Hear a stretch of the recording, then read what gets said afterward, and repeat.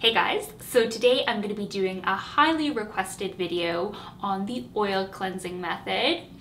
And the oil cleansing method is my personal favorite way to cleanse my skin. I've been using it for years and it's made a huge difference on my skin. As a lot of you guys know, I used to suffer from really severe acne. Every square inch of my face was just covered in horrible acne. It left me with a lot of acne scars, a lot of hyperpigmentation, and a lot of insecurities about my skin. So although there was many different things, a combination of things that helped me heal my skin, using natural skincare products, using high quality oils, and doing the oil cleansing method made a huge difference, and it just improved my skin so much. So if you've never heard of oil cleansing before, oil cleansing is basically just using a mixture of oils to wash your face instead of using your standard foaming cleanser or whatever other cleanser you buy at the store. Now, if you're freaking out thinking, no way am I going to be applying oil to my face, that's going to break me out so bad, because a lot of the times when we think of oil, we think of oily skin, and when we think of oily skin, we think of having breakouts and having clogged pores and blackheads. So it seems kind of counterintuitive to be slathering oil all over your face, but I assure you, if you are using high quality organic cold pressed plant, nut, or seed oils, you're more than likely not going to break out, and it's actually going to really help you heal your skin.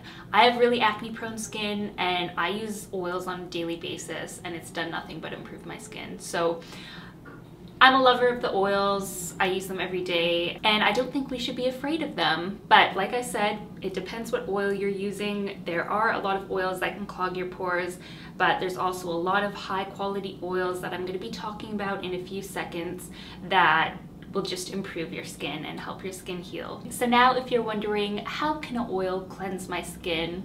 Well, we're just going to bring it right back to basic chemistry and look at the principle of like dissolves like.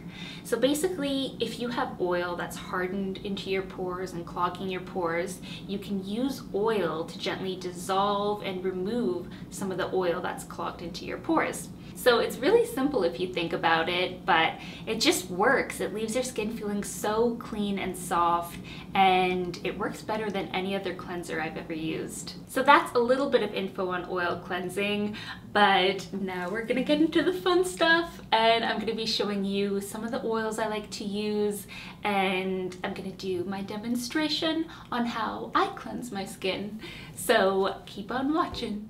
So you can easily make your own do-it-yourself oil cleansing mixture, which I'll show you in a second, or you can just buy an oil cleanser. My favorite oil cleansers are the Best Skin Ever oil cleansers from Living Libations. I've literally tried every single one they sell, but my favorites would have to be the Sandalwood Best Skin Ever and the Rose Best Skin Ever. I've gone through multiple bottles of these. The ingredients are super nourishing and luxurious, and I'm just a huge fan of them and highly recommend them. But if you like making your own products and maybe want a less expensive option, you can easily make an oil mixture yourself. So let's talk about what oils to use. Castor oil is a star when it comes to oil cleansing. It's extremely deep cleaning, so I always recommend you use at least a little bit in your oil cleansing mixture. But just like most things, there are high quality and there's low quality castor oil, and it's very important that you choose a castor oil made from organic castor beans that's been cold pressed and is free from hexane.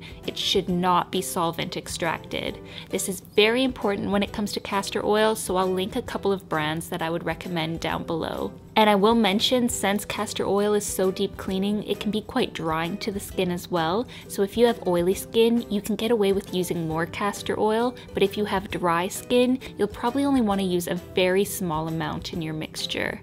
Now for your second oil, it's going to really depend on what kind of skin type you have. So you may need to play around with different oils and experiment to see what works best for your skincare needs.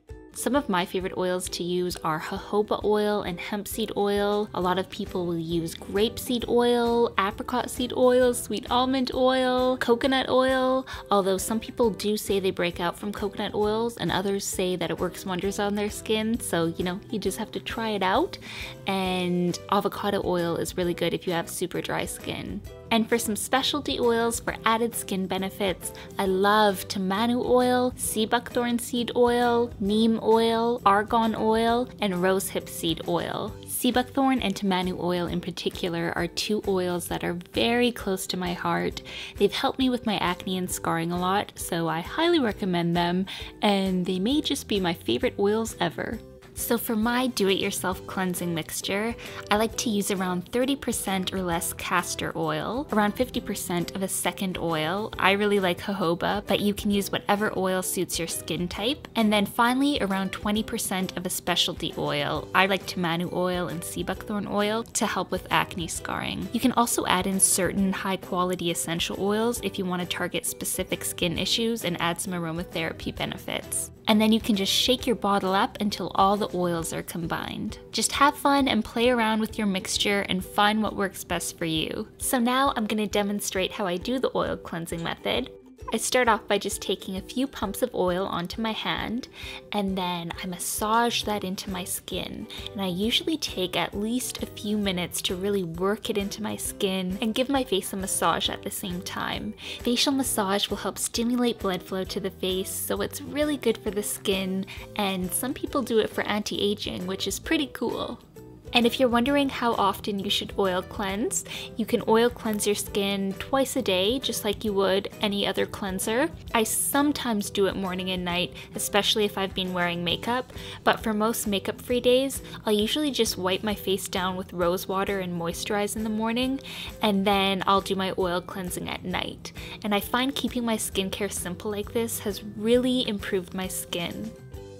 So now that I've massaged the oil into my skin for a few minutes, I'm just going to take a fresh, clean washcloth and run it under hot water, and then wring it out and drape it over my face and allow that steam to really help loosen the oil. And a lot of the times I'll be doing this while I'm in the shower because the steam from the shower helps loosen up that oil, and it's just the perfect place to wash your face.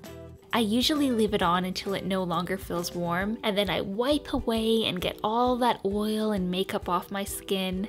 Oil cleansing is the best makeup remover. It removes everything.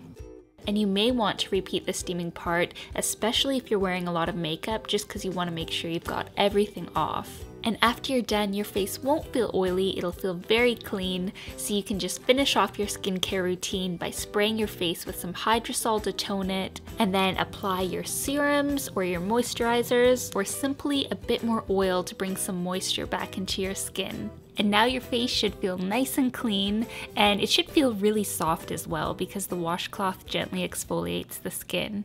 So that's how I wash my face. I hope you guys enjoyed the video, and if you haven't tried oil cleansing yet, definitely give it a shot. It's really worked wonders for my skin, and I will see you in my next video.